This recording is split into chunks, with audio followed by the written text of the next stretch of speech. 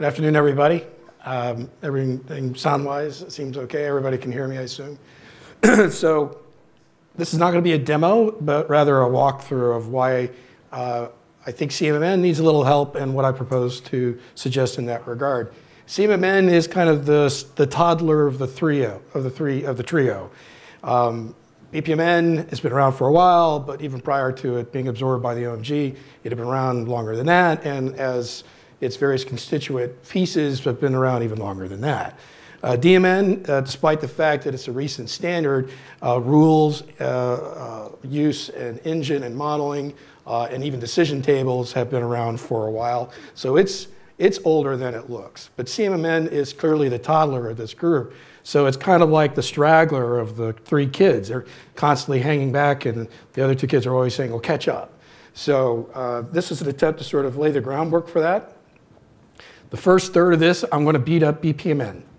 So for those out there that want to see that, you'll enjoy it. For those who think that I'm crazy, you feel free to challenge me on it.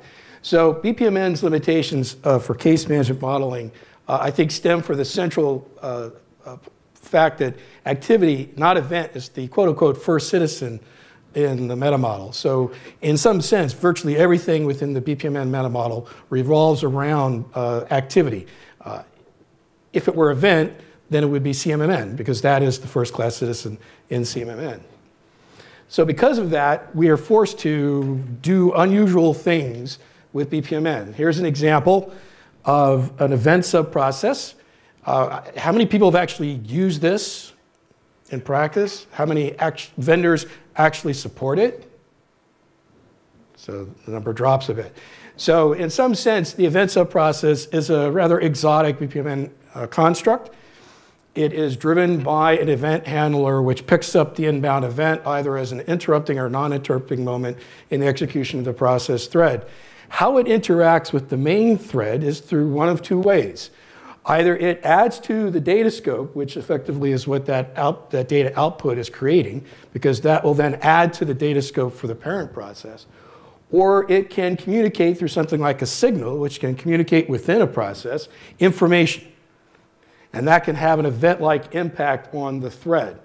So this is basically how an event subprocess interacts with the main process in a case or event-driven kind of way. This is an even weirder construct, event-driven process flow, and this will be a little bit controversial. The idea here was take sequence flow out of the mix, force all advancement of the token to be driven by events. This has some rather unusual consequences.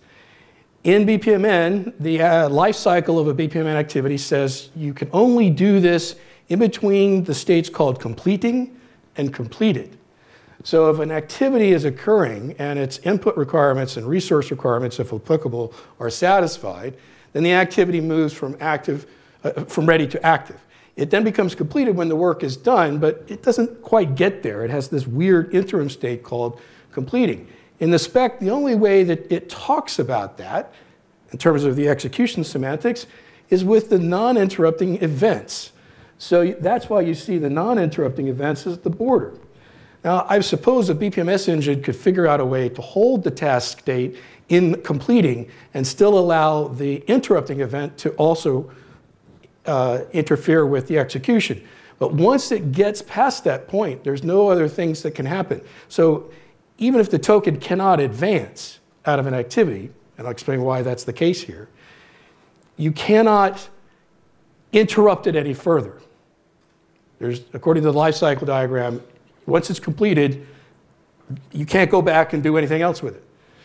So the reason the token sits here is because if the event fires, then the token will advance to the next activity and the next, and we repeat again, because the only way to advance out of the next one is also another event. And so the token, in a sense, gets trapped from a bpmN semantic standpoint. The only way to ensure that once you're done with the process, that you clear the pipes out is to use the terminate in event, which basically wipes everything out. So it's a rather weird set of things to use, and it's all forced on us because bpmN semantics make us go there when we have to try to do ECA-like treatment within bpmN. And then the third is the stuff that you've seen already, the ad hoc subprocess. The order of execution and completeness condition is generally specifiable, but ultimately the performer doing the work has the right to trump that. So its execution semantics are a little odd, and we saw an example earlier today of one attempt to resolve that. They wrapped extensions around the construct and gave it extra oomph from an event-driven standpoint to give it some context, literally making the ad hoc subprocess like a container of what was going on. The last, though, is the example that's in the spec, which is the use of data associations to, in effect, mimic the effect of control flow. It's not strictly control flow, but it does mean that the activity to the bottom right is waiting on a mandatory data input that is from the data object in the middle, and it can't advance to completed unless it receives that. So you can mimic the effect of control flow in the ad hoc subprocess. So the result is that bpmN, when trying to use it for case management modeling, relies on little used and exotic bpmN elements. Now that's my term, exotic. I mean, they're just not used very often. And then worse, imposes these really strange constraints and rules on us. So you can do something like that, but perhaps there's a better way. So here's an example of a narrative, and I believe this presentation is going to be made available, so I'm not going to ask you to read it strictly. Just focus on the text in green. So once all relevant information is recorded and received, if initially missing, then the claim is said to be established. So if I look at this from a bpmN standpoint, it will look something like this. So as you see, I've used a series of boundary events, both non-interrupting and interrupting, to capture the changes in state of the claim in order to direct it into the pathways that it's supposed to go. So some of these things are relatively clear, some of these are not quite. For example, how do we actually exit the system is a little strange. It's a bit obfuscated with the use of the end events the way they're set up. More to the point, this is a very difficult to explain diagram. Unless you're well grounded in bpmN semantics, this would be a challenge to explain to the typical average lay bpmN user. Very difficult to change. That's the next point. So here's what it would look like in CMMN. So you have essentially all of the same aspects of this situation accounted for, but it's a much cleaner representation because primarily there's no worry about flow. There's only dependencies and state and events. Now, let's change the text just slightly. If we change the text to say, once basic information is recorded, then the claim is said to be established, allowing additional or missing information to be added later. Quite frankly, I don't know what that would look like in bpmN. I have no idea. I don't really feel inclined to figure it out. In CMMN, that's all I had to do. I drew one line differently, which is one connector from one end to another, from one target reference to another. And that was enough to then capture the semantics of the behavior that I'm trying to describe. So let me let that sink in for a bit. So there's not really a good equivalence between bpmN and CMMN. Sometimes there is. But I'd say at best you can strive for are rough equivalences. And there will be, the more unstructured the situation is, the harder it will be to capture it in bpmN, whereas the easier it will be to capture it in CMMN. So the bpmN 2.0 conundrum.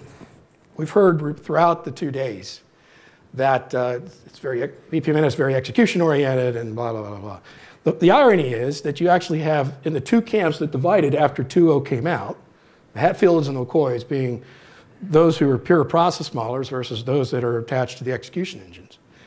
Right? So the process modelers say, this is too execution-oriented, I'm going to ignore most of it. And the spec actually gave them a way out with things like the descriptive conformance class and the analytic conformance class to, in effect, sort of wall off things that they didn't want to have to understand. The irony of it is that the execution vendors thought that the execution semantics were inadequate. So they try to fix it in their own way, which is to either ignore certain things or to get very creative interpreting how to do it. To the point that really it's the rare vendor out there who is, strictly speaking, 100% down the line with bpmN 2.0 execution semantics. Everybody is falling to various degrees short of that standard. So I think it's weird that we have this effect that one party thinks it's too execution-oriented and the other party thinks that it's not enough. So the result is we may have reached a ceiling or a set of ceilings with bpmN 2.0. That the vendor adoption probably is maxed out. And what motive do they have to make it more execution-like in terms of the bpmN semantics? Not much.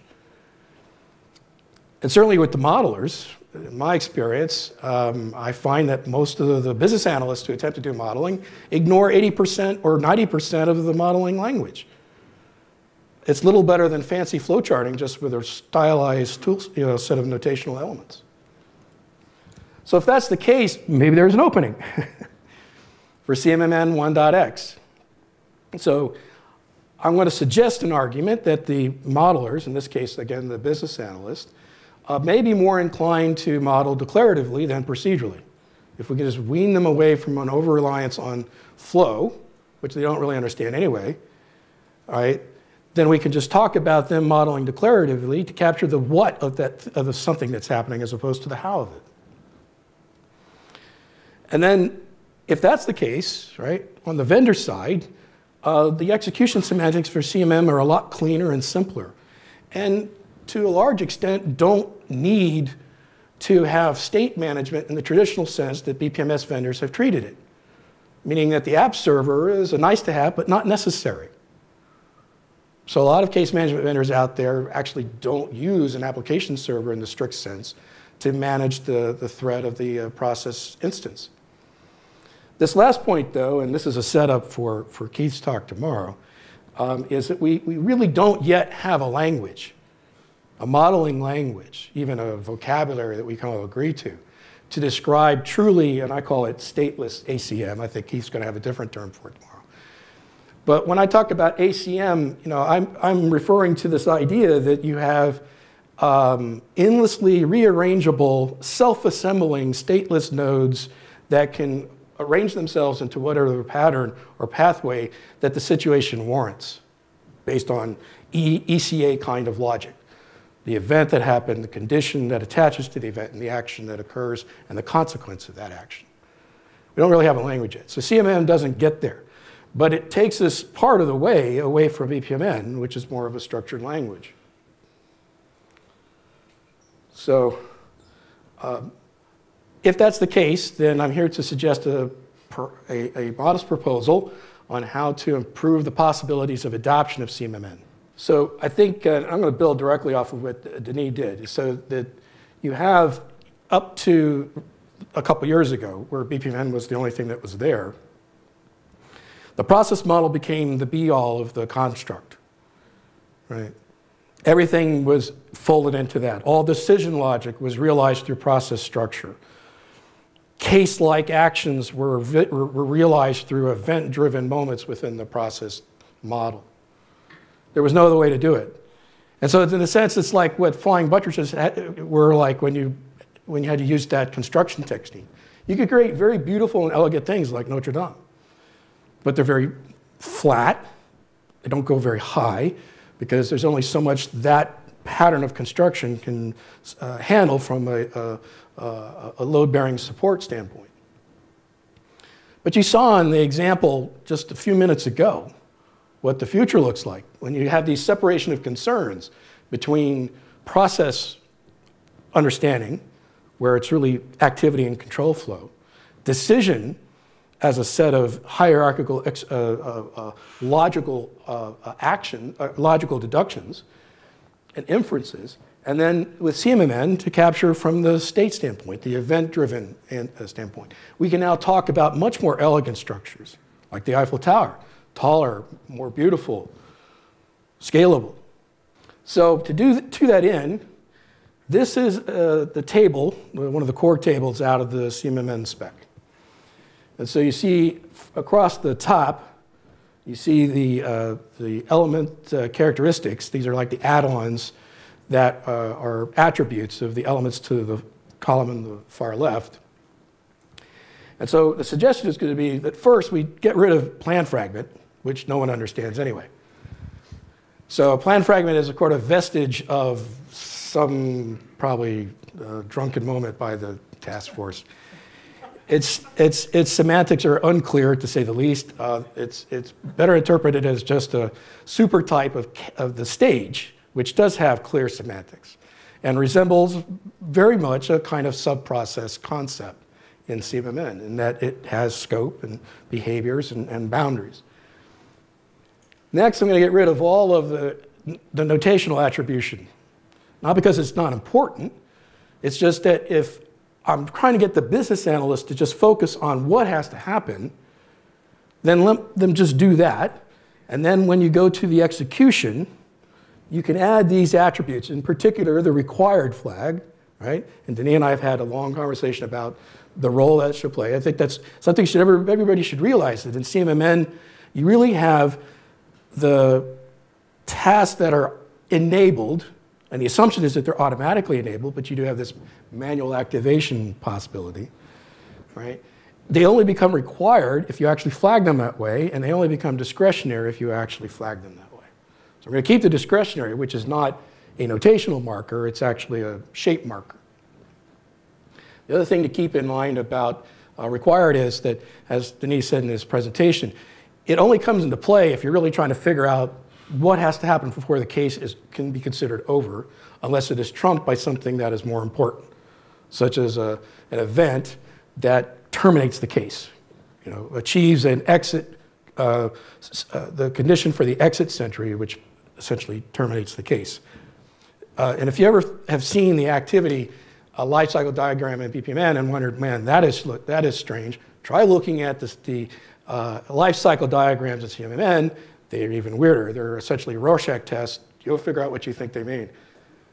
So what's left is this core set of elements and their decorators. So a planning table needs to be there because whenever we have a discretionary item, the planning table comes into being because that's where we describe the rules for acting on the discretion at runtime. And then the enter criterion, exit criterion are the sentries that are the C in the ECA pattern that's at the core of CMMN. So looking at these a little bit more individually, these are the set of elements that facilitate the representation of something that is presumed enabled and occurs.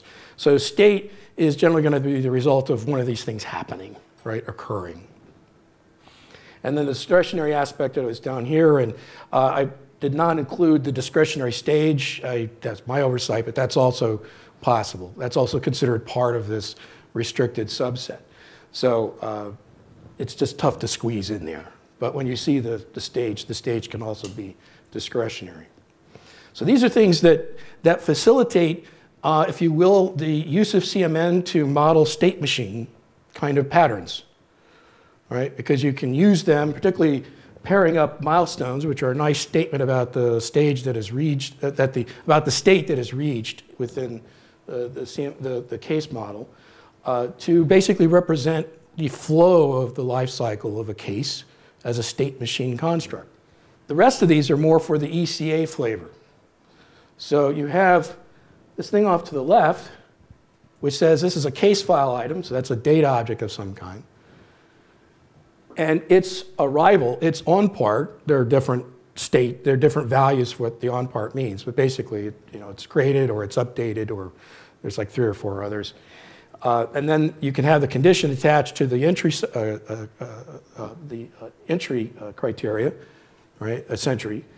And in this model, that would say that this activity cannot begin, essentially, until that document has arrived. That would be one example of how to use it. So in effect, data is an event type. It's just not visualized that way or represented that way in the model, but basically the arrival of data is just another kind of event. And then you have the elements that strictly speak to the events that are understood, such as timer events and user events.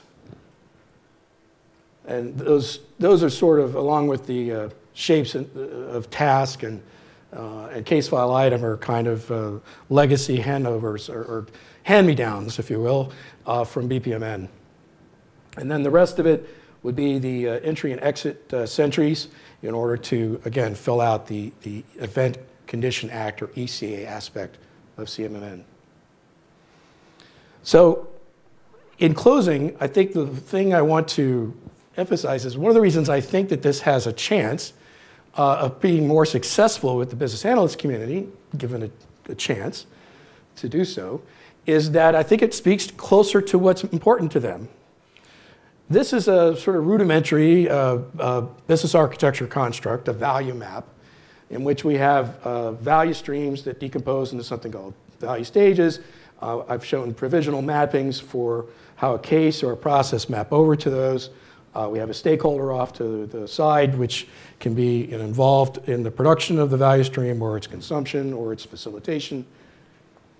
And I would assert that I can make those mappings. So if you were to give me a business architecture for an organization, I'm pretty sure I could derive a case model for that.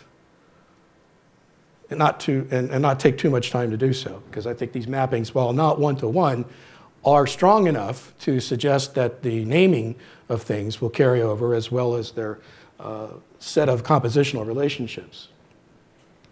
I'll assert something similar on a capability model, which in business architectures, those are the two things that generally get done. You either do a value map for your organization or you do a capability map. It's rare that you do both, but if you do both, then you're more advanced than most. Here, if I look at it from just the capability standpoint, again, I'm going to assert that I can make some mappings from the business architecture construct to a case model. So the notion is that the business analyst, armed with this information, will be better able to start modeling, because they don't have to worry about capturing operational behaviors at a procedural level, which is what they would do with bpmN. I've just not found business analysts typically savvy enough to make that transition. And I found bpmN modelers, including myself, too anal about it to work up to their level of abstraction. So here's an example of a CMMN model. This is something I just created as a lark, if you will, based upon my work at the VA, in which I did actually do some bpmN modeling of some extent. And so you have basically a claim management construct here for case management. And I could make these assertions pretty well, that the qualified claim is a milestone, is essentially the outcome of the stage. Qualified claim maps to some kind of value stage in a value stream. I can make the assertion that, I think I can validate the assertion that a claim form is as a case file item will map to some kind of information object within the organization's information model, and so on. So one of the things that will have to be done is to divorce the analyst's predisposition to be focused on, well, if I don't see an arrow drawing with a line with an arrowhead on it showing me a direction of flow, I don't know what it means. If you can't get out of that moment, CMMN is not for you. But CMMN doesn't need flow to make a meaningful statement about what is supposed to happen. And then last, but not least, I'm borrowing this, or actually I crafted this for a colleague, and he's actually using it in a paper, Fred Kowalski and Gil Aware from Knowledge Consultants. And they have something, and they teach this, called an external architecture. So they start with a set of tables off to the far left there, where they map markets and products for an organization. And they do the kind of traditional kind of market analysis that you might think in that context. But then they basically attach that to a business architecture through a series of derivative tables. So you will create an interim construct that maps products to the capabilities that deliver them, or you'll map products to the value streams that produce them. And then you derive the table that allows for the capabilities to now have a market face to them, or the value streams to now have a market face to them. Suddenly, with only 2 hops from the model concept and the CMMN model, I'm now talking about what the things in the model mean in terms of the market in which I compete. That's a lot harder to do with bpmN. And the assertion here is that because it's easier with CMMN, we have a chance to have some outreach with the business analyst community. You can actually take this one step further, all right? Customer journey mapping with its sort of high-level expressions of the evolution of the consumer, or the customer rather, in their experience of what's being provided to them, essentially can also be thought of as states of the case if you're talking about an externally facing case management situation. So these are real hardcore business architecture constructs that are even further out to the external world than the one before. But all of them, I can now make very clean and clear connections to things in the CMMN model, which would be a lot harder to do if I was trying to represent them with bpmN. So that's it.